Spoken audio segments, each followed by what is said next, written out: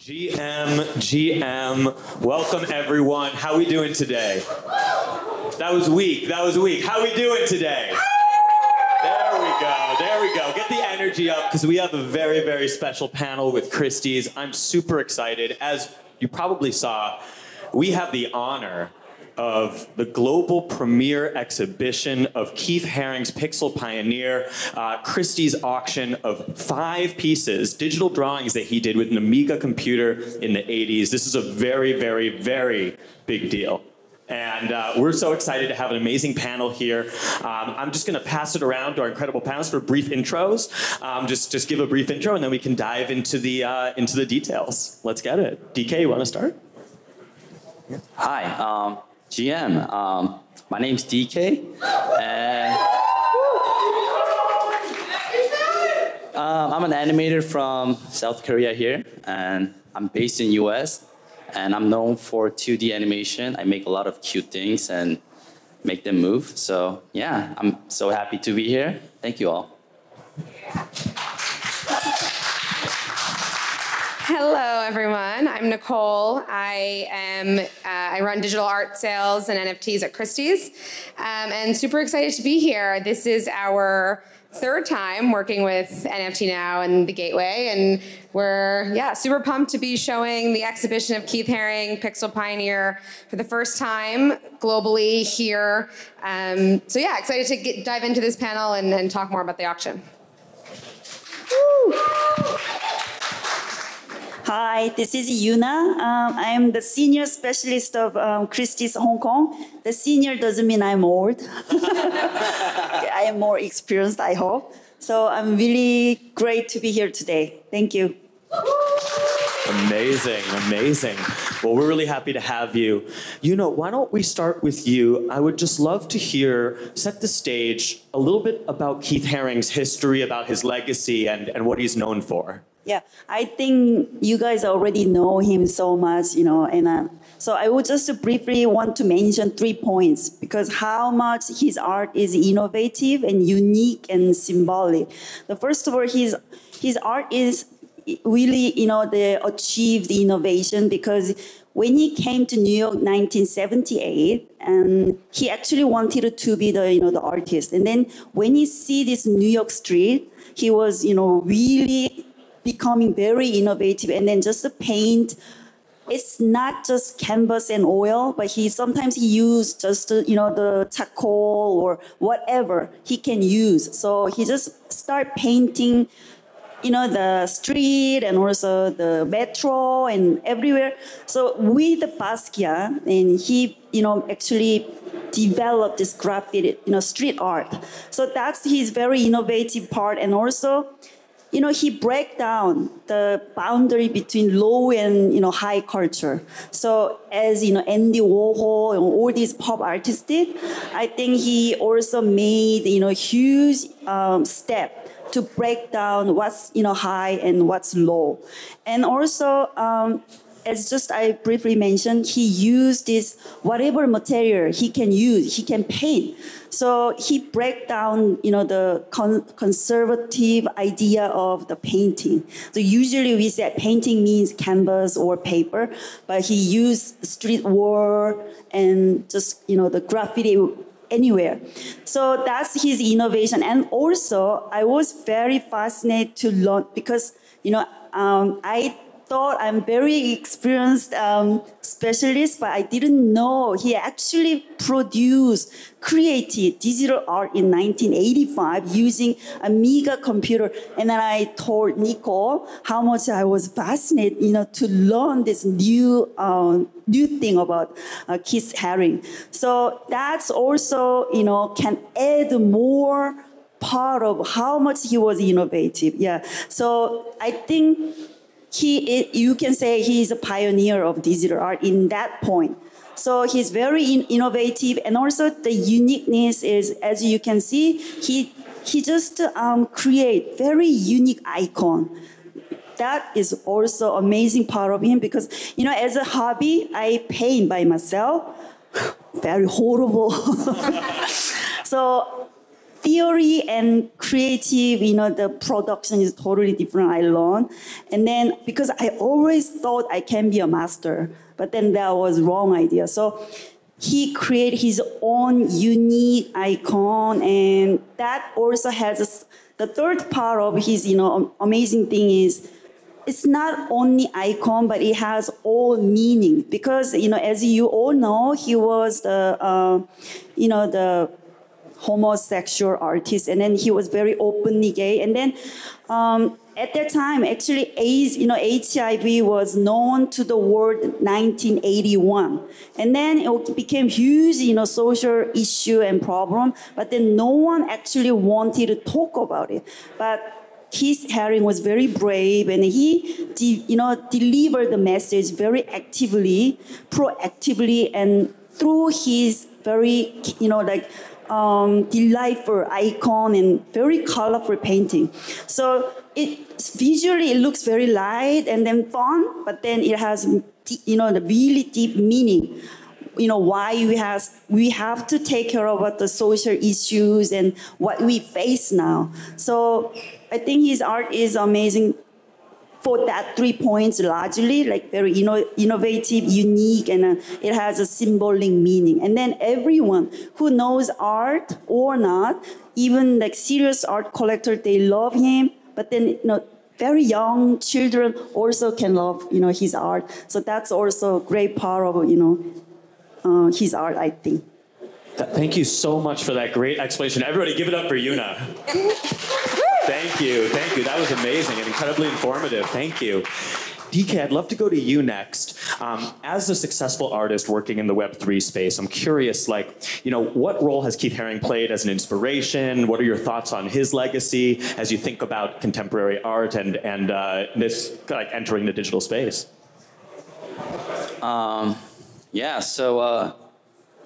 As an artist, I have tremendous respect for Keith Haring and his passion to art and his desire to bring his art to great masses, making it very accessible to everyone. I think that really, really resonates with me in a different level, because that's exactly what I'm trying to do as well. And I believe we share a lot of similarities in terms of art style, as well as the philosophy. And my philosophy in art is that I always say that art should not be difficult, and it should be something tangible, relatable, and shareable with absolutely everyone. And no boundaries, no matter what you are, no matter what status you have, all ages, and doesn't matter, no limitations. So I believe art is that art itself, the universal expression, if you think about it. So it's the only thing that really connects us all together. Even it goes beyond the language barriers and also the cultural differences. And I don't know if he was thinking that deeply, but I believe he was doing it in a way that he has been influencing it that way. That with his art, we were all able to connect together, in some different way. So that was very inspiring for me. And if I keep thinking about Keith Haring, like Yunah just mentioned, he literally broke the boundaries between the high art and the low art, and that's also exactly what I want to do as well. And I believe he's the first one and the best yet as well to do so. And it's amazing. And I feel like even though they're not here with us anymore, but I feel like I am continuing their legacy through my art, and I think it's really great. And also, if he was alive today, I think he would have adapted to the digital art perfectly, as well as the NFTs and the blockchain technology.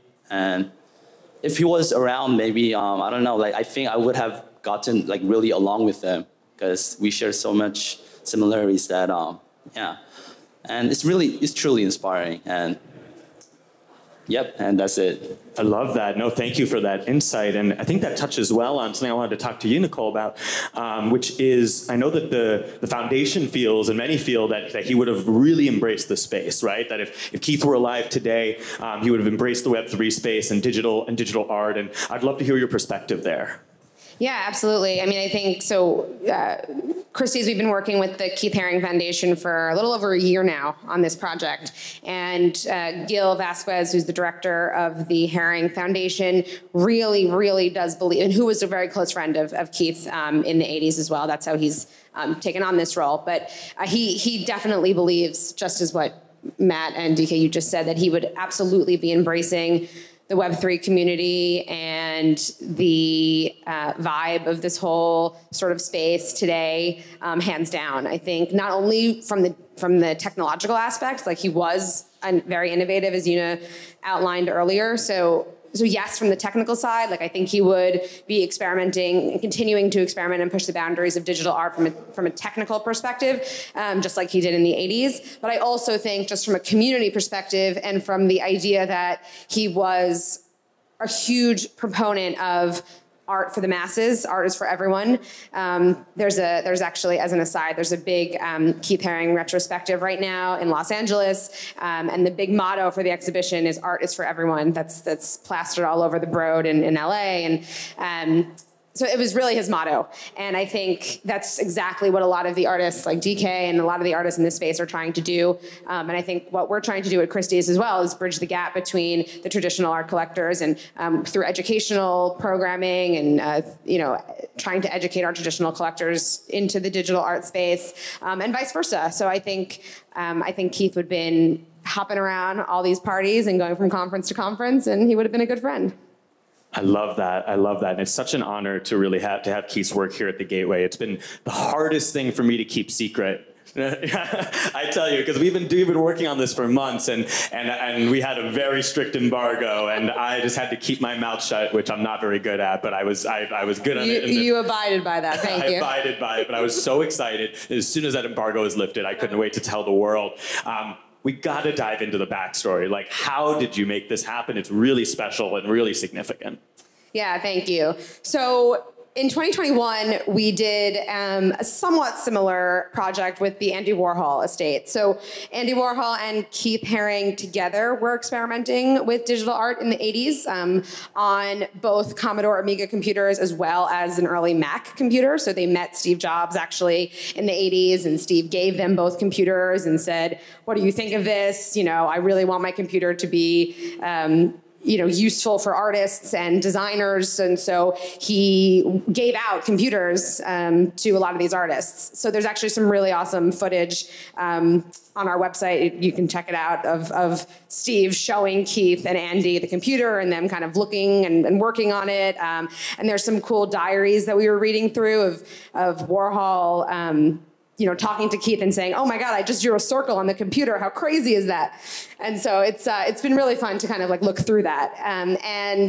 So we did that sale with Andy, with the Andy Warhol Foundation, so in 2021. So on the heels of that, through our research and working with them, we realized that both Andy and Keith did this art together. So we had been Keith Haring Foundation. We obviously at Christie's have a good relationship with them, just holistically for his traditional art works that we partner with. So we worked with them and brought the idea, and they were incredibly enthusiastic. Obviously wanted to do it right. And a couple of things that we actually learned from the Warhol sale. I think it was pretty early when we did that one in 2021. It was May of 2021. So that was right when things were right when things like really, heated up in the space, I'd say. So we were moving really fast, and we had a lot of things that we learned from that sale. One of which was the on-chain technical aspects of the work. So I think for this sale, we worked with the Haring Foundation and a group called Digital Practice that worked with the foundation to put all of the files on-chain. So the original files are PICT, and I hope I get this right. So I'm not the most technical person, but someone can call me out if I'm wrong. But so the original files are PICT. Those were the files that were extracted from the floppy disks that were found in Keith Haring's collection. Then those were converted into PNG files, also minted on chain. And then the PNG files are then converted into SVG files, which allow them to be blown up and to still keep the ratios the same and the high resolution. So the technical aspect is incredibly detailed. And there's a huge, 3-page document on the tech that's on our website if you are interested and want to check it out. But I think it's really amazing that these works were done digitally. They're preserved. This is not a copy of the original files that are minted on chain. This is the actual artwork that is stored on chain and will now be preserved for collectors going forward. Amazing, amazing. I love that. I love kind of thinking about that moment of Andy first using the computer, of Keith discovering this new medium. DeeKay, I'd love to hear from your perspective, take us to that moment for you. When did you first start using a computer to make art? What was that like? And how has that evolved to your present day practice? As a kid, I would always draw doodles, and back in the day, I would draw doodles and thinking that these are just doodles. I wouldn't really treat them as art. And after high school, when I got into a college, I was introduced to all different softwares such as Photoshop, Illustrator, and even the 3D programs such as Maya or the Cinema 4D and stuff. And I was trying all different softwares, and I was just always fascinated having a work digitally produced through computer. And at the time, I didn't even think of it as an art. At that age, it was just, oh, this is so fun. This is very, very fun. I just wanted to do it more. And without even realizing what it was exactly, I would just keep doing it because it was so fun. And eventually, I figured that, there's a whole career about it. There's a graphic designer, motion graphics, animator, and all that. And then, I slowly fell in love with animation. And I've been doing digitally ever since. I still doodle sometimes with pencil here and there, but most of my works are done digitally. And now, a person like me, as a contemporary artist, I wouldn't know what to do without digital at this point. So that's how embedded in me, how serious, how deep embedded in me the digital art is. I love that. And for those who may not know DeeKay's work, you can check out his piece, I Love Korea, on display here at the Gateway. We're so happy to have you. And I love how you describe having fun, because that spirit really comes through your work. It's really, really fun to experience as well. 100%. It's, when you have fun, you do it without even really thinking about it. You do it when you're having fun, you're able to keep doing it. And that keep doing it is eventually a practice. And that practice is going to lead you to be a professional somehow. And when you're a professional, the path just creates its own way. So that's exactly what happened to me. So, yeah. I love that. I love that. Yunah, I would love to get your perspective as an expert in the art world, based here in the Asian region. What are your thoughts on the Korean market, here and in Asia overall? It seems like there's a big growing market for contemporary art. Yes, as you know already, the Asian market in general is growing rapidly. So now, actually, I belong to Christie's Hong Kong, and then we hear that the importance of the Asian market. And now, actually, in Hong Kong, we moved to Henderson Building. It's designed by Zaha Hadid, and then because we used to have an auction at the convention center twice a year, but then now once we move to new venue, then we can have all year or the much more work for us. But so that much we put importance on the market and we invest in an Asian market.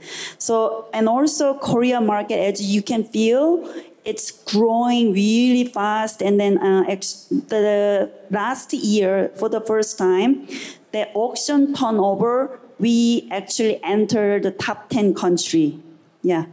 So we never been top 10 country, never. But then last year the sale was really good and the market was growing really fast. And then especially Korean people, I believe, have a very good sense for the contemporary art, and then they lead the market. So now even some big collectors say if Korean collector like some artist, it can make it. So they trying to see and observe what's going on in contemporary art scene.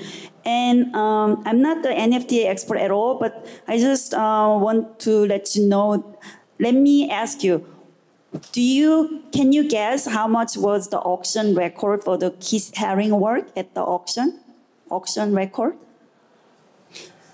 You're not gonna spend your own money, so guess. Any guesses? Any guesses out there? The auction record for Keith Haring, the painting. The highest price that anyone has ever paid for a Keith Haring work of art. $69 million. $69 million. Wow, amazing.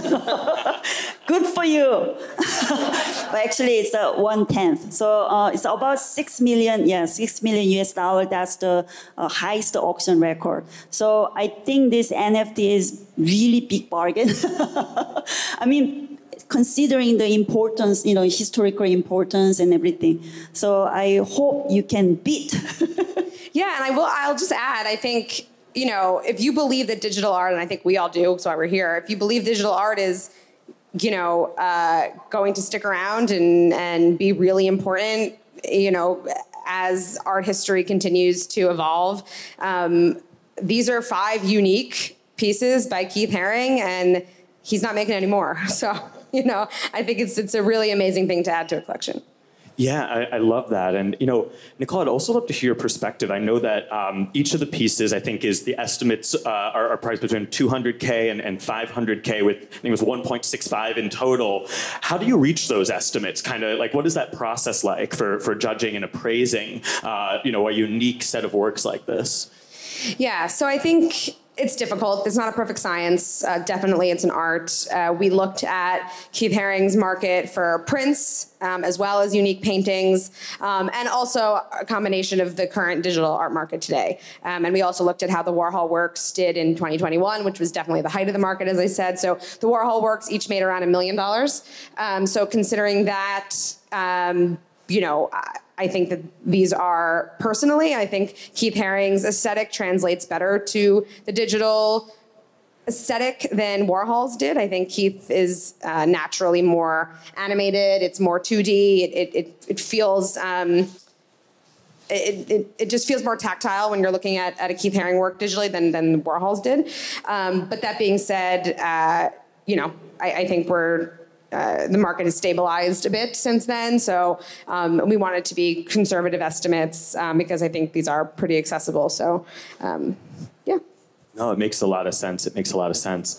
DeeKay, I'd love to hear your perspective too, as a Korean artist who is very active in Web3. What are you seeing from the Korean market? In terms of, we talked about the contemporary art world, the traditional art world, but like what are you seeing from Korean artists in Web3? One thing I noticed is that for those who are in Web3. The Korean artists, I think they have pretty decent idea, how the future is going to look like. But those who are not in the Web3, there's so many talented and amazing artists that they don't really realize that they are artists. Because the way they make a living is through, they do a lot of amazing digital art, but then their end goal is pretty much the same. It's to go to, one of the big name corporate companies and work there as a office something, or designer, or animator. But digital art can be something more bigger than that, and that through Web3 actually. So right now not many people realize it, but I wish that slowly, once this Web3 becomes more broader and more mainstream, I wish that those artists can actually believe that they can be something bigger, and they can actually acknowledge that they're an artist. And as a Korean who is very active in the Web3, I want to lead that. I want to inspire many, and I would like to show them that, this isn't the only way. There are many possibilities that you could do, and hopefully we get there soon. I love that. I love that perspective. I have a question for Nicole and for Yunah, if you'd like. Obviously, Christie really has been at the forefront of bringing the this space, the NFT space, the Web3 space, into the art world, the traditional art world, dating back obviously to the landmark Beeple sale, the early CryptoPunks auction, and then the launch of Christie's 3.0, all of this. What are you seeing? What are each of you seeing in terms of the traditional art markets and the traditional art world's stance on digital art and this space? Like, are you seeing an evolution in understanding or acceptance? Yeah, I think it's, to be quite honest, I think it's slower than I would have hoped and what I probably would have thought in 2021, to be honest. But yes, absolutely. I mean, every new project, every new sale that we do, we, grab the attention of another traditional art collector. So yes, I think it's slowly permeating. And I was walking through Frieze yesterday. And there were a lot of digital art works in booths. I will say I don't think any of them were minted as NFTs, but there was a lot of digital art, actually. And so I think that's another interesting point, because digital art has existed since the 60s. It's just another medium for artists to create art, right? There's painting, there's sculpture, and then there's digital. But I think the Web3 element of it is the newish part, that I think is still being adopted. But digital art, is definitely at the forefront of contemporary art for sure. Very good. Yunah, did you have any thoughts on that as well? Well, I'm just as a specialist for 20th and 21st century art, I believe, the most items I'm selling now is painting or the traditional sculpture. But I do really believe, the lesson from art history is you have to be innovative all the time. So that means, I think the digital art, the portion of digital art will getting bigger and bigger, I believe, and it may, no matter it takes time or not. So I think you need to prepare. And for myself, I'm trying to learn about NFT and what's going on in digital art. And so I tell also my clients that now maybe you don't really feel like buying, but you really have to trying to understand what's going on, and because maybe it's the future.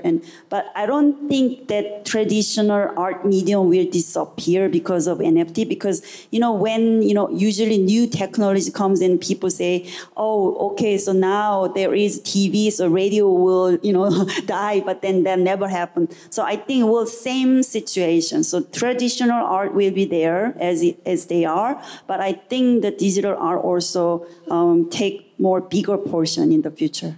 I completely agree. I think that's completely spot on. The gateway was actually born from this idea that we had that we are all part of the last generations to grow up without digital ownership from day one. So future generations are going to grow up owning things digitally, owning things physically, and accepting them both for their own unique strengths and appeals, not necessarily having the same hang-ups as we do with how do I hang it on my wall or right-click save. And the idea is that it's always an and, not an or. People are still going to need amazing paintings and sculptures for their home, and they're also going to have incredible digital art to show in their metaverse galleries or perhaps on their screens and the like.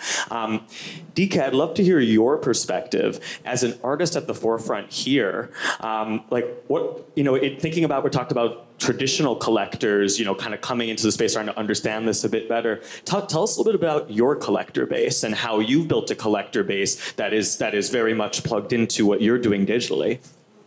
So normally, I think what I'm gonna say is gonna be very relatable to many artists. I believe artists don't know how to communicate with collectors at first, and if we think about collectors and their status or what their job is, it's totally different from what artists do, and there are actually no connections that we can actually make in the real world. So when there's an auction and then collectors decided to bid on one of the pieces, and then that's how the connection begins, right? And then we say thank you to the collector, and the collector will say, oh, I love your art, etc. And then that's how the conversation begins. And if you think about it, it's such a beautiful thing because we're so different, but then at the same time, we share the same the love for the art that it kind of connects.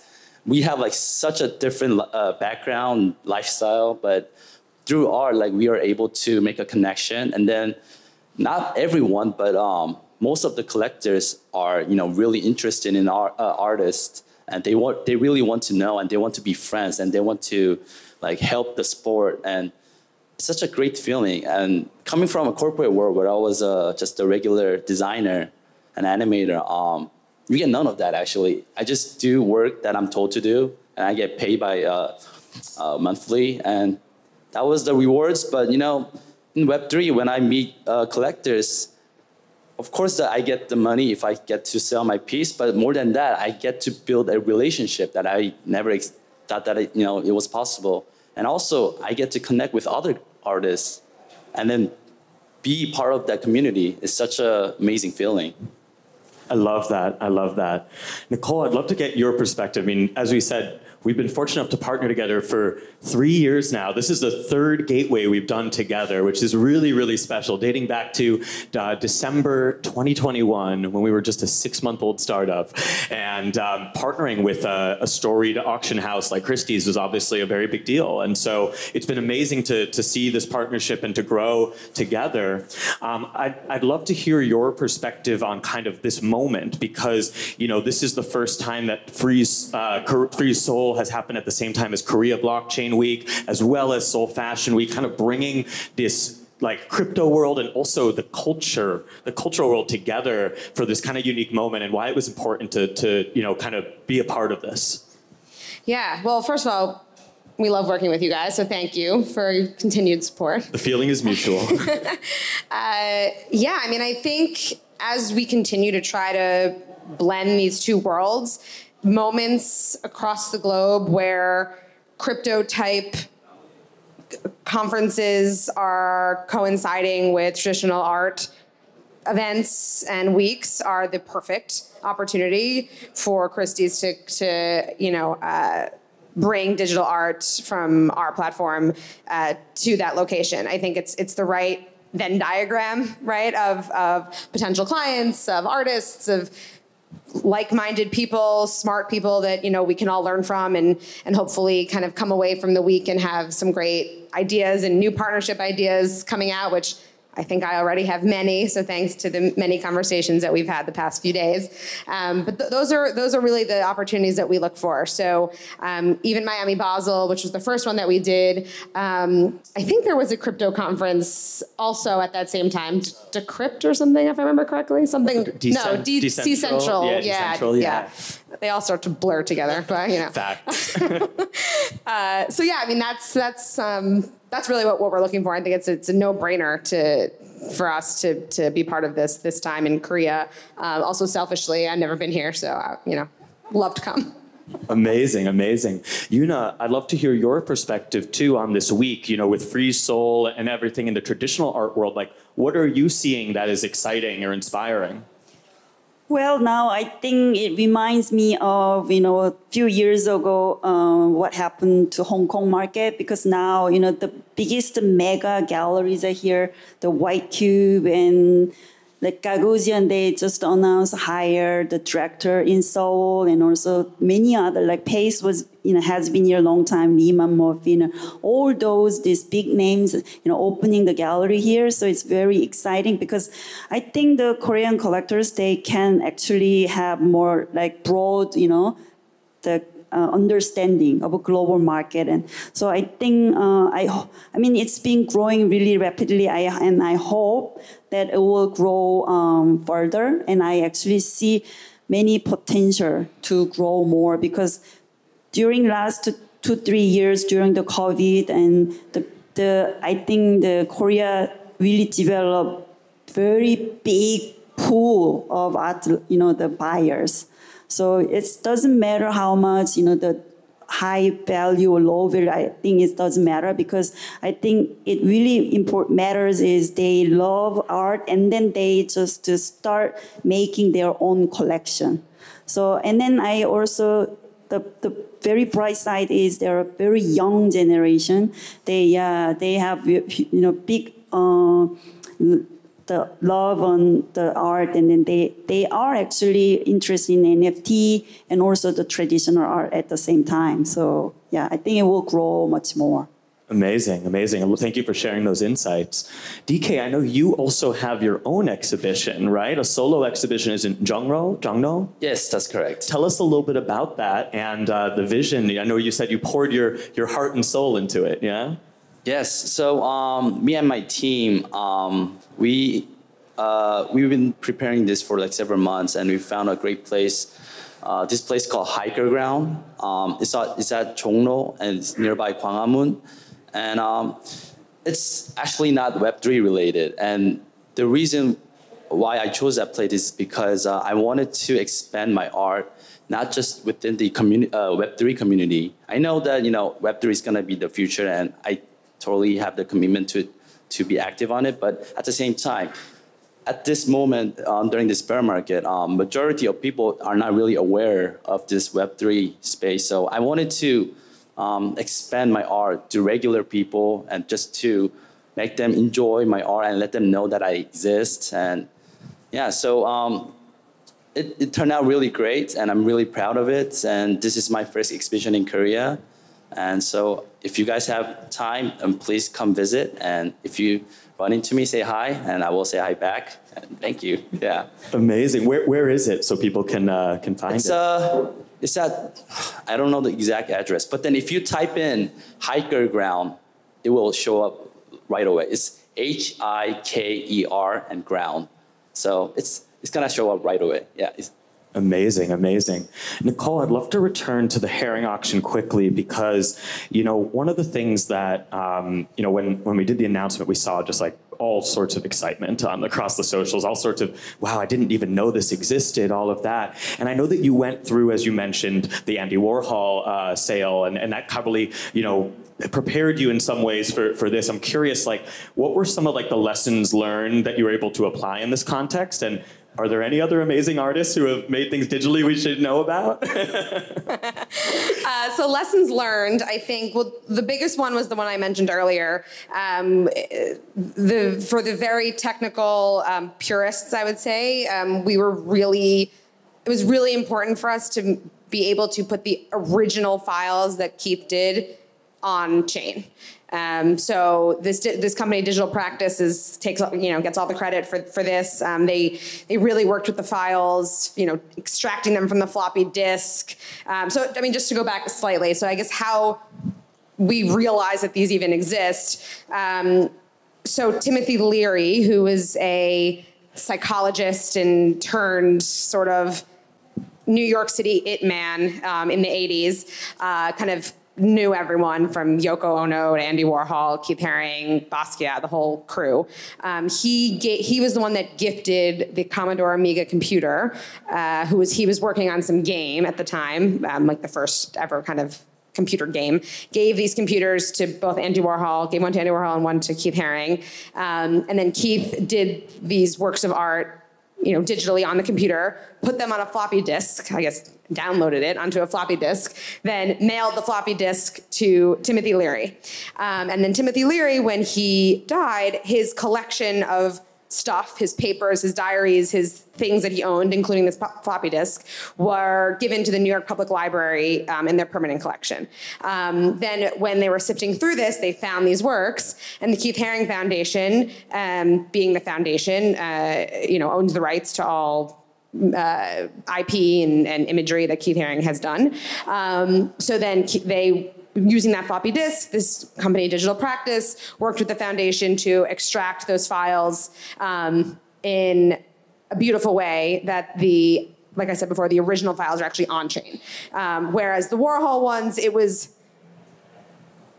the original file was too small. It was a TIFF file, I think. They were too small to be on chain at the time, and there was no real digital company that knew how to kind of convert that to a bigger file that you can even view as a piece of art and also keep it on chain. So that was the biggest lesson learned, I think, in this project. And then I think, also what worked well in the Andy Warhol sale was all the educational programming that we had done and marketing and content that we produced. So Christie's made a really beautiful video explaining the project, interviewing Gil, the director of the Haring Foundation. That worked out really well. So again, we're really trying to bridge the gap between traditional art collectors and exclusively Web3 collectors. So I think this is a really great project to do that that we're continuing to do with the Warhol. And then to your last question, you'll have to wait and see. Ooh, okay. So you're saying there's a chance. Saying there's a chance. I really love to see it.